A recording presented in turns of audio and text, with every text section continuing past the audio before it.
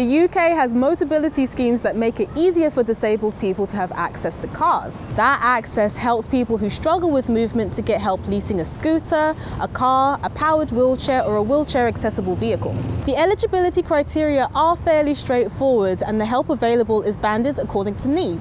Payments would typically be about £260 a month, which brings quite a few cars into range. So, let's say you're a wheelchair user and you've managed to find a suitable car with the help of one of the government schemes. At home, you'll know if you'll be able to fit a charger that's accessible. But what happens when you're out and about? To help us understand some of the challenges being faced, we're joined by Roger Warner. He's a wheelchair user himself and for the past couple of months has been looking at the challenges of using public chargers, with the aim of raising awareness so that people planning new installations can at least take into account some of the problems disabled people can face. Now, the things that I personally need as a disabled driver is access. You know, we need to be able to get the wheelchair in and out of the car. That's the primary thing. Second thing is that if I'm alone, I need to be able to do it on my own, and I need to know that I can manage the cable, the plugging into the car, and then obviously to see the screens and to use the credit card or the RFID card. So that isn't always possible. In fact, I would say maybe 10% of the machines that I've used are possible. The majority are not. So that's quite a concern for me. Then other things to take into consideration are if I can't find a parking space that is got a wide gap between it, like a disabled driver's parking space, I've either got to stay in the car or if I come back and somebody's parked next to me too close to my car, I can't get in my car, so I've got to wait until they've finished. So that's another thing that I have to think about.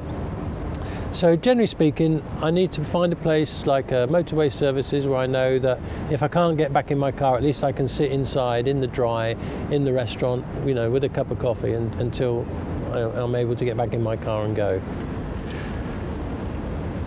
Now, generally speaking, if you've got a wheelchair, you need about 1.20 meters minimum to be able to turn around, operate the. So quite often you'll find, I noticed at one installation I went to recently, a new installation, they had a white hatch line space between the cars, but it was only 80 centimeters wide, which is the width of this wheelchair. So again, it puts you so close to the car that you can't turn around. So this particular space here, although it's not dedicated, yeah, this is plenty of room. I would say this distance here is adequate.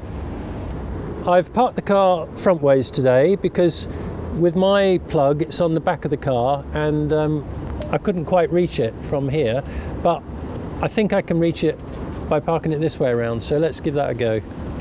First of all, this design is quite good. As you can see, there's no curbs and I can actually get very close with my wheelchair. The RFID reader is nice and low and the screen is in a good position where I can read it, and there's no reflection from the sun, so the first image is very, very good. Right, I'm going to use this one. Now this is a very heavy cable.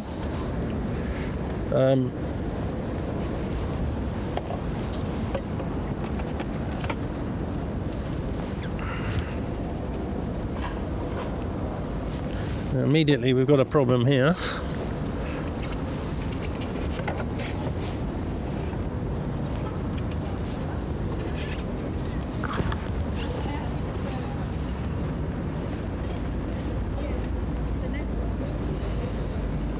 Right, put on one brake.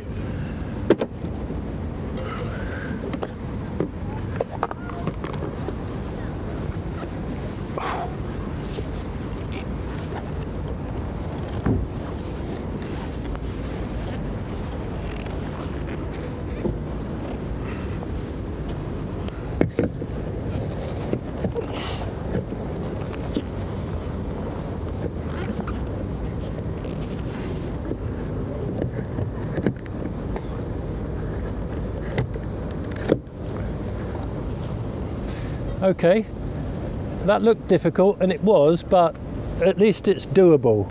I've got the plug in, so now I've got to start the actual charge.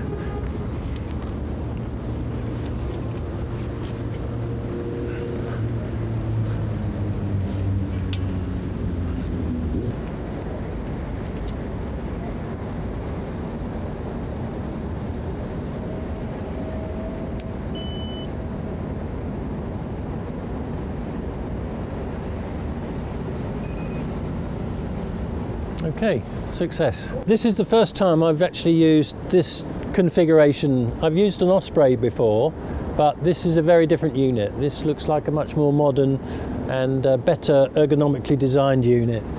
First of all, these two protective poles, they are much further back than in many that I've used. Quite often they're quite a long way forward, which prevents you from getting close to the machine. Whereas in this case, as you can see, they're just about 6 or 8 inches away from the actual unit itself. So that allows me to get right up close. And another good thing is the angle. Quite often I find that I can't see the screen, because when it's high up and it's at this angle, you get a reflection on the screen. So when you're low down, you can't actually see what it's reading on the actual screen. Whereas this one seems to be much more ergonomically friendly to somebody low down in a wheelchair like me. Also, to grab the plug here, you know, it's at arm level. If you're trying to do something up here, obviously it's much more difficult, much more complicated. So this is a good design as well. And additionally, I noticed that it's got this kind of a spring thing that seems to help when lifting the weight of the cable, and makes delivering the cable to the car that much easier.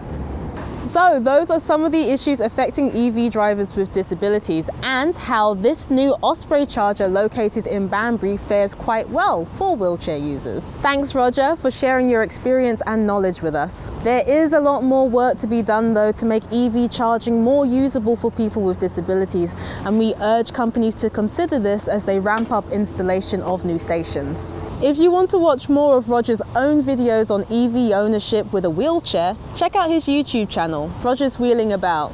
The link to it is in the video description. Thanks for watching. If you like this video, please like, comment and subscribe to the WhichEV YouTube channel.